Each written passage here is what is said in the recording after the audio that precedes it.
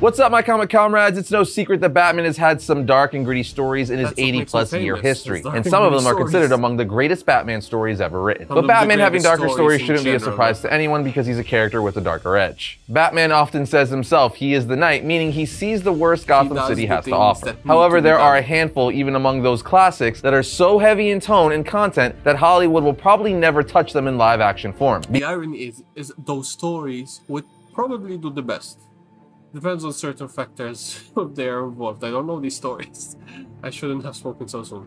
Because they'd just be too brutal, controversial, or dark for their target audience. Depends. I mean, we all know Warner Brothers needs that PG-13 rating to get as many butts in theaters as possible. Either way, those untouchable Batman stories are the ones we're focusing on today. We're going to tell you which ones fall into that category and why. So let's get this started, and we're kicking things off with Batman Death of the Family. Batman Death of the Family deals with Joker having cut off his face and wearing the skin of his face like a mask, all Leatherface style. He then captures Batman in Batman issue 14 of his New 52 run, and the Joker tells Batman, "I know who you are under the mask." The same thing for all your little sidekicks. Your Bat Family. The point Joker is trying to make to Batman in this story is that the Bat Family makes Batman weak, and that the Joker makes him stronger through his challenges. So Joker sets out to eliminate the Bat Family, saying it will make Batman better, not having them pulling him down. The story then follows an insane psychological horror plot that would never be greenlit by a studio. First and foremost, the Joker cuts off his face and wears it as a mask. It straight up only stays on with the leather belt he attached, along with crude staples and wire. It's pretty disgusting and terrifying. The reason Joker did this is to show Batman that beneath his grin, it's just more grin, and that beneath Batman's mask is something snouted and fanged, trying to make the point that he's Joker through and through, and Batman is Batman through and through. However, it doesn't end there. You see, he even captures the entire Bat Family of Dick, Tim, Jason, Barbara, and Damian and cuts off all their faces. Joker captured them and sedated them, and when they all woke up at a dinner table, they see they have bandages wrapped around their faces and heads, only for Joker to reveal their faces have been cut off like his and put on ice on a plate in front of them. It's absolutely crazy, and he did this to show Batman that under their faces is just soft, tender stuff, but under Joker and Batman's is just more of them. In short, Joker went to this extreme measure to say, hey, they wear a mask, and when they take it off, they're no longer that person. But we stay the same with or without the masks. Now, shortly after this, we learned that the Joker cutting off the Bat Family's faces was just a twisted joke to make his point, and he didn't really take off their faces. But nonetheless, the imagery in psychological horror was insane. I'm pretty sure you could all see why there's no way in hell this would— I'm sorry, no, I totally disagree. This,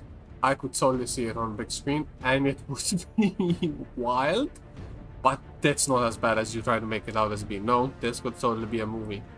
This could totally happen. Ever get made into a live-action Batman movie. It's like Batman meets Texas Chainsaw Massacre meets Seven. Don't get me wrong, I'd love to see the story in live action, but it would have to be done right. No playing games with a classic story of this type. And don't even act like you don't know what I'm talking about. Alright, another no-go Batman story for the live-action box office would be Batman the Killing Joke. Now, this story did get adapted for a home video animated release back in 2016, but it wasn't received very well due to the fact that it wasn't that good. Somehow they didn't get one of the most loved Batman stories right, with Kevin Conroy and Mark Hamill reprising their roles as Batman and the Joker. But nonetheless, we aren't talking about home video movies, we're talking live action, theatrical. And let me tell you something, there ain't no way a live action Killing Joke movie would ever get made, because it would have to be a hard rated R. I'm sure many of you know, but if you don't know, the Killing Joke revolves around the Joker trying to make the point to Batman that anyone could be turned bad or go crazy from just one bad day. You see, the story is famously known for a few things, but one of the main things is it gives us the possible origin for the man that would become the Joker. And in that origin, we see that the Joker went bad from one bad day after his pregnant wife died and a robbery went wrong. This all leads to him falling into a vat of chemicals and turning him into the clown prince of crime. Now, that's all shown to us in flashbacks, but in the present, Joker decides to prove to Batman that even Gotham's best can go mad with one bad day, like the one he had many years ago. He demonstrates this by going to Gordon's apartment, knocking on the door, and when Barbara opens it, he shoots her in the spine, paralyzing her. Then when Gordon goes to check on his daughter and attack the Joker, he's knocked out by the Joker's goons. It's then implied that Joker sexually assaults Barbara. When she asks, "Why are you doing this?" he says, while taking off her shirt, "To prove a point, here's to crime." So that alone is Okay, nope, you're totally right.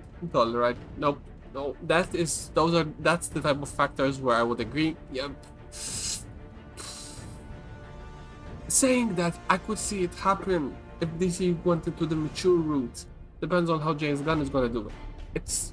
It's a very hard. That one's much more complicated. Because we've seen, there have been worse movies where weird and horrible shit happens, and in a story like this where it makes sense, where it's a well written, fully fleshed out story, not doing it just for the shock factor of it, it would make sense. It's very complicated, and it would need to fit the whole overarching theme of DC, especially now where it is. It would be very complicated, not impossible. It would be very hard. Doubt they would want to take risks. Incredibly heavy and dark, but somehow it gets worse. We later see Joker has kidnapped Gordon, stripped him naked, and restrained him to a carnival dark ride where he forces him to stare at naked pictures of his daughter Barbara that Joker put all over inside the ride while Joker says, "Don't get even, get mad." It is so insanely graphic, and to this day remains one of the darkest moments in comics. Never mind. Stripping a father naked, forcing him to look at pictures of his wounded naked daughter, all to prove to Batman that even the best can go mad with one bad day. It ultimately doesn't work, and even after all that, when Batman frees Gordon, he tells Batman, "I want him brought in, and I want him brought in by the book." Following up saying, "By the book, you hear me? We have to show him that our way works." Which is a true statement to Gordon as a character. But nonetheless, the extremely heavy nature of this story, specifically what Joker does to Gordon and Barbara, almost guarantees we will never see. Okay, now I understand why he says never. I tend to agree. That would be that took the level from to a 7 to a 12. That's so much. But it shows Jim Gordon being the GOAT he is. One of the greats. One of the freaking greats. See this adapted live action. Although, if done right, it would be one hell of a Batman movie. That's the point, Stone. That's the point. Stop making me go back on my own words. It needs to be done right. Nothing is impossible, because I keep repeating myself. There's so many weird shit out there. It could be done. It needs to be very delicate. But Joker also, it's a bit of a hypocrite. Like, everybody could become me with one bad day. But you're forcing that bad day to happen. Most people are just have bad days because incidents or coincidences happen. You paralyzed a woman, assaulted her, stripped down her naked father naked, and made her watch pictures of her daughter naked. That sentence is insane. That's not a bad day that happens to everyone every other day. We would live in a world of Jokers. Next up, we have Batman Bloodstorm. This is a Batman Elseworld story that imagines Batman as a vampire. You see, after defeating Dracula in Batman and Dracula Red Reign, Batman became a vampire himself and is now struggling with his newfound bloodlust. But even so, Batman continues his war on crime as a vampire, going after a gang of vampires led by the Joker because, of course. Now, the reason we will never see this movie is because, like all the stories we're mentioning, they are way too rated R, and Batman Bloodstorm is crazy. But we are living in a world now where superhero movies have proven they could be rated R. Both DC and Marvel have done it. On the first few pages of the comic, but also it's a Batman Elseworld vampire movie. That would be a bigger reason why it wouldn't happen. We see Batman put a stake right through the chest of a butt-naked female vampire. Blood and nudity all at the same time. This story is filled with that, and we see dismembered bodies left and right. It's one of the most graphic Batman stories. To push that point even further, we see a vampire bite an entire dude's face off. It's a Batman story not for the faint of heart. It's not bad though. This is not bad. They do rated R and they do it fully. You just don't attract the younger audience, you attract the mature audience. People that grew up on Christian Bale and Christopher Nolan's Batman, the greatest Batman movies. The mature, grounded stories. They'll just attract a different audience, but it's still too super successful. Look at what Joker did. The story is also very risque and graphic, not for children in the least, but that's how a vampire story done right should be, as the subject matter was never intended for children. The story even ends on a downer with Batman leaving a note for Alfred and Gordon to kill him in his sleep, as he can no longer live as a bloodthirsty vampire. Point is, as unfortunate as it may be, Warner Brothers will never make a rated R Batman vampire movie. Next up, we have Batman Night Cries. Now, this is one of the most mature Batman stories in the sense that it deals with very dark themes of child abuse and how it it impacts society. The story follows Batman as he investigates several child abuse cases within Gotham City. As Batman digs deeper and deeper into the investigation, he encounters several suspects diving into the horrible nature of abuse and its psychological effects on its victims. Again, the story deals with abuse of children, death of children, and real-world issues that are horrible. Not like supervillains and fantastical things, no. Things our society actually deals with. The story has the weight and darkness of movies like Seven, making it extremely heavy and rough to get through. A great story, but one that'll never get adapted. I keep disagreeing with you, my friend. You explained the reasons why it would be a great movie, if done right. It needs to be handled by professionals, written, have a great script, and tackle these delicate themes with the respect they deserve. But if done right, you could make a masterpiece of a message, of delivering an impactful message about real-world issues that would be done in a project that would be watched globally by everyone. I disagree with most of what you're saying through this video.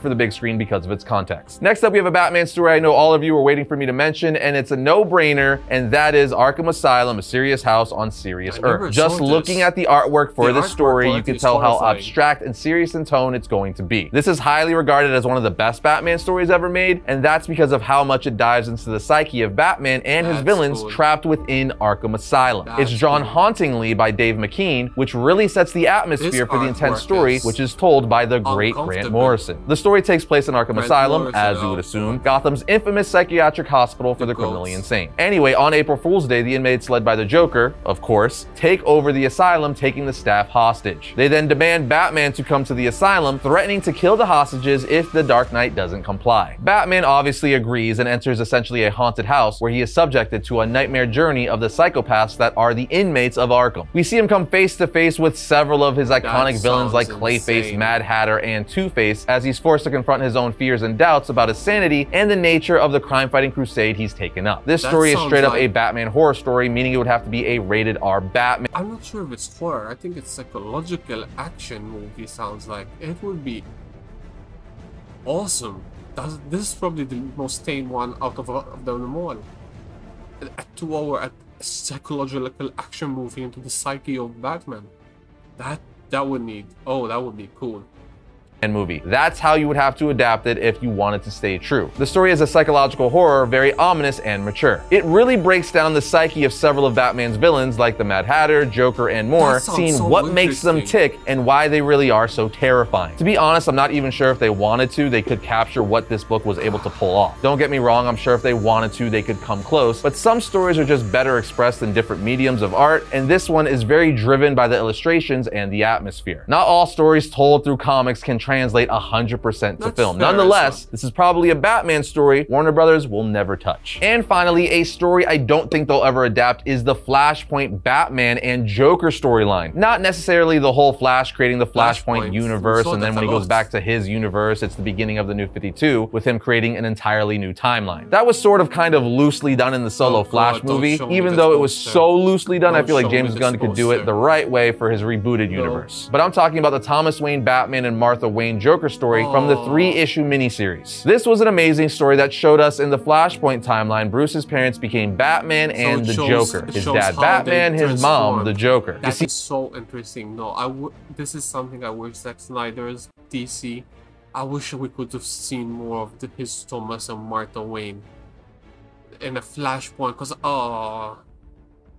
no, I want this. This is something I would want in an Elseworlds movie. After Bruce was killed in the Flashpoint universe, it caused his mother to go crazy, ultimately turning into the Joker and his dad swearing a life of fighting crime, becoming Batman. In issue 3 of Flashpoint Batman Night of Vengeance, we learn how Martha slowly turned into the Joker. You see, like I briefly said, months after Bruce's death, we learned that Martha isn't able to get over the death of Bruce, with Thomas saying, "He's gone. You have to accept that, and I miss him too, along with your smile." But the word smile creepily perks Martha up and she says, "What, Thomas?" After this, we see Thomas track down Joe Chill and beat him to death in an alley. He then returns home to Wayne Manor saying, "Martha, he's dead." Martha then says, "I understand, Thomas." See? As she turns around saying, "I'm smiling," as we see she puts slits in her cheeks all Heath Ledger Joker style. At this point, Thomas has his wife taken away as she's clearly lost her mind and gone full crazy, as we see her laughing hysterically, turning into this world's Joker. So does this tell us that the Joker was right? It really takes takes one bad day for someone to go mad. In Martha's case, I suppose. But of course she everyone would has bad days. That's why I keep disagreeing with that statement.